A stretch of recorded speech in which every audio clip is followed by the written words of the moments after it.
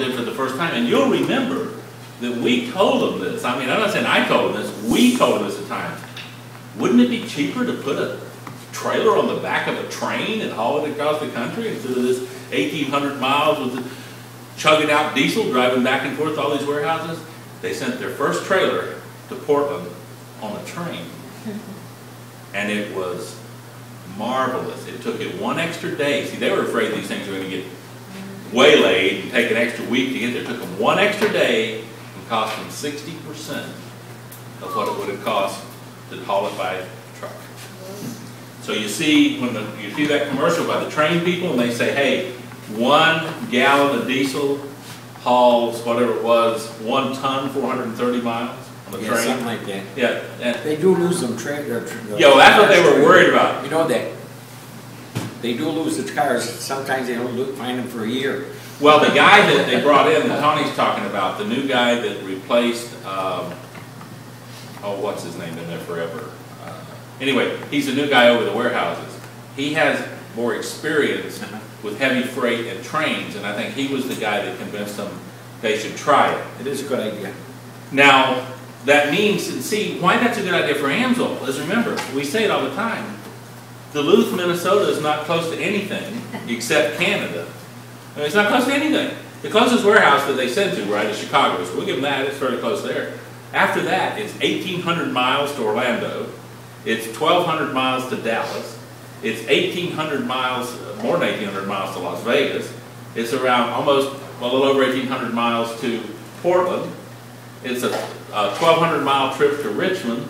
So none of their warehouses, since they don't live anywhere close to the populated centers of the country, so everything ships a long distance. Well, when those trucks are going, one of the problems they have, those trucks come down to Orlando and they freewheel it all the way back.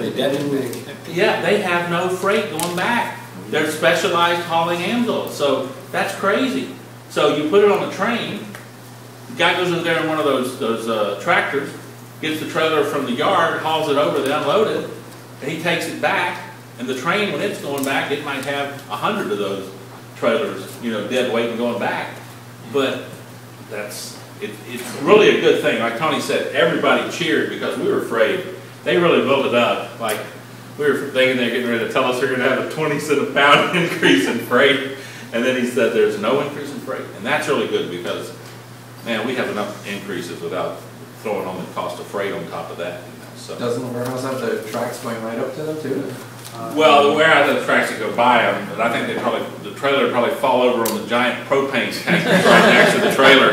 I cannot believe they got a propane tank sitting, what's it, Judy, 50 feet off the... Yeah. Right. So I can always see, hearing something that, you know, massive explosion, West Orlando, film at 11, and I look and see the side of the warehouse blown away, and that big propane tank exploded. The AMSOIL main one. Oh yeah, there they have. Oh yeah, AMSOIL there. Yes, they have a double track comes right up for their supplies. They get all of their have supplies. The train go and load it on right Yeah, there? they can bring right there, put it on. It's dropped off right there in Taft. Yeah, Taft would be the place here, so they just have to haul it up there and unload it. So we'll see some more innovations. Now he did say that currently they're really on a wait and see about opening another warehouse. We've talked about opening another warehouse. They were real close about 2 years ago. But right now, they're really cautious about opening another warehouse until they see they really need it. In Florida or just No. Probably somewhere in Tennessee. It would probably be in either Memphis or Nashville, Tennessee. That's one of the most likely spots. And the other places out west, maybe somewhere around Reno or Carson City.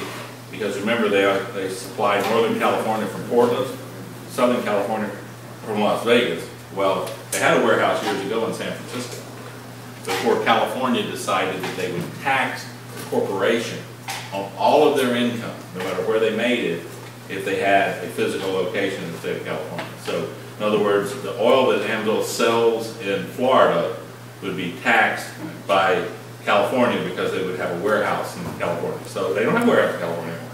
They can ship into California, they can't stop that.